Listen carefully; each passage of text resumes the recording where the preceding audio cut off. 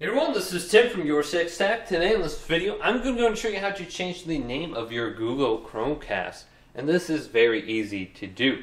So if we want to go ahead and change the name of our device, let's go on over to Settings and select this. Then go on down to System, then go to the right, and then go to About.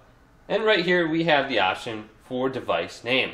So currently mine is called Family Room TV, and I set this up in Google Home.